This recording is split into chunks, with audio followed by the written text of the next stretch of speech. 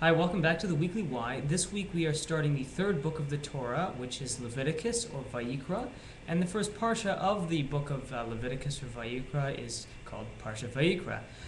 Now, again, the first book of the Torah was Genesis or Bereshit, second one was Exodus or Shemot, and this one again is Vayikra or Leviticus. Now, as you might be able to tell by the English name Leviticus, this book is primarily about the temple sacrifices again carried out by the Levites, i.e. Leviticus.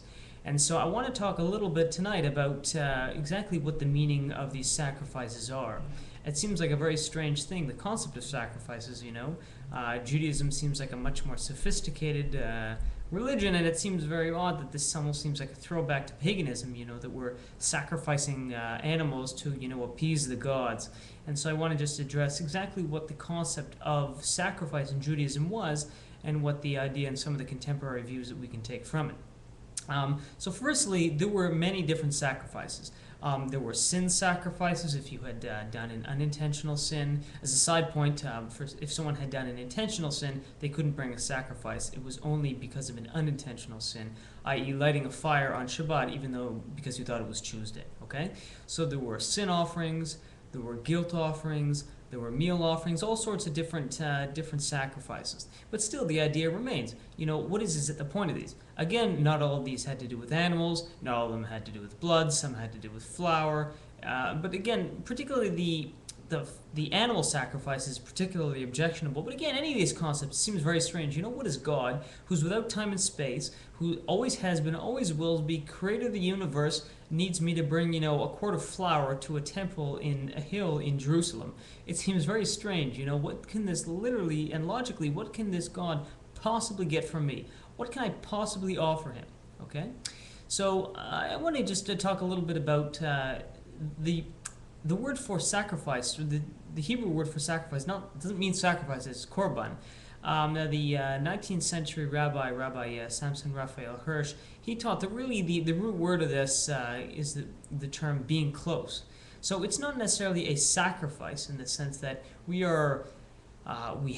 God needs this thing, but this act is something that gains a certain closeness with God. And so really what this is that in terms of the animal sacrifice, for example, a sin offering, let's take a look at that, for example. You've done something wrong, an unintentional sin, and you go and you take an innocent animal and you kill it. And so one of the ideas from that is that certainly one of the concepts that our commentators had said was that it's supposed to be this shocking wake-up call for you. You see this innocent animal, this cute little fluffy lamb, and you kill it. And the idea is that this is supposed to be an incredible shock that is supposed to throw you right back into reality and make you realize, whoa, I've done something wrong, like that should be me in a sense. Again, not necessarily that making a mistake, one should die, but it means it's supposed to kind of wake you up and realize that just how sometimes the consequences of our actions. So again, that was supposed to be the wake up there. But again, with that said, it is very important to know that the Tanakh, the Hebrew Scriptures, and again the Jewish teaching has never said that sacrifice in itself was like this ultimate purchase. You made a sacrifice. You did something wrong. You bring a sacrifice. You could do that Monday, and then Tuesday you did the same thing wrong, and you go and do the sacrifice. It doesn't work like that, right? That was the paganism thing. You want something from the gods. You kill a virgin, and you would get what you wanted. It's not like that at all. In fact, there are a number of places, the book of Mishlei, or Proverbs, says, the sacrifice of the wicked is an abomination. An abomination, right? If you've done something wrong and you're bringing a sacrifice just because you want to appease God, that's not just not okay. That just not only doesn't work, that's infuriating to God, right? And this is a good example of that, or a good analogy. Let's say you were, for example, married, and your wife didn't like you coming home at 3 a.m. You're always coming home at 3 a.m. She hated that. And so you kept doing it again and again and again. And then one night, you come home, drunk at 3 a.m. and you say, oh shoot, she's very angry, I should do something. So you give her, you buy flowers and chocolates and you come in and give it to her. And you don't apologize, you're not apologetic or sad or anything like that. And you just, basically throw these flowers and chocolates at her. Question is, what's her reaction going to be? She's not only not going to be happy, she's going to be furious with you, right? You're trying to buy her off. How insulting. She's going to be furious. It's not going to work at all.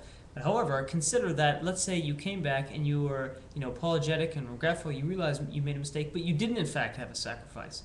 Again, that person presumably would be much more accommodating and accepting, even though you didn't have the sacrifice. Again, that didn't say that in the temple period we could just choose not to do it or not, but the idea is that without a temple, it is not necessarily kind of a fatal omission that we don't have, And again, just to tell you that this was not the most essential thing. This was only a symbol of our repentance. The sin offering, for example, it was only a symbol of where we're coming with God.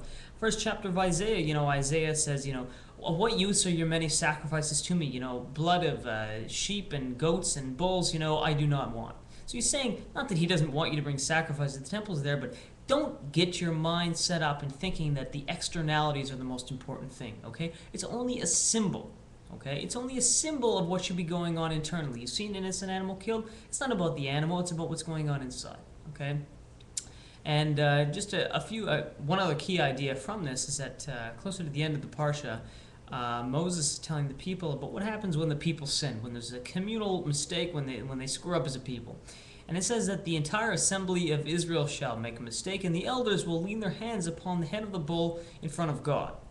It's an interesting idea, is that why is it that the leaders are now being culpable for the actions of the people? And again, the idea here is that as a leader, and that everyone in the Jewish people is in some sense a leader, everyone has people who are followed, you can't escape that level of responsibility.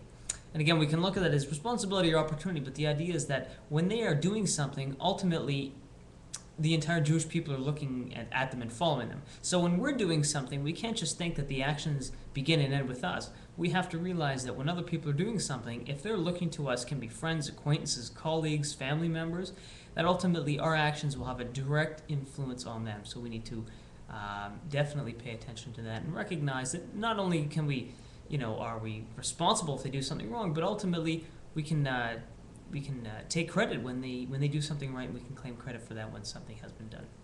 So again, quick recap of the Parsha Vayikra. The idea of sacrifices was not an end in itself. It was only means to an end. Okay, it was only supposed to be an external symbol of something which was happening internally. It was not, like a quick purchase, like a quid pro quo. You make a purchase and God, you bring a sacrifice and God forgives. Not like that at all. If you didn't have the internal change, if your mind and heart weren't there, and the sacrifice didn't just do nothing, it was extremely offensive to God. Okay, so that's the idea. Hopefully we can take that internally when we're doing something, when we're fulfilling a mitzvah, when we're praying, when we're, cleaning the house for Passover, or at a Seder. Again, it's not the external which matters. Again, the external is important, but again, it should only be as a, if our mind and heart are in the right place for that. Okay, best wishes, Shabbat Shalom, and take care.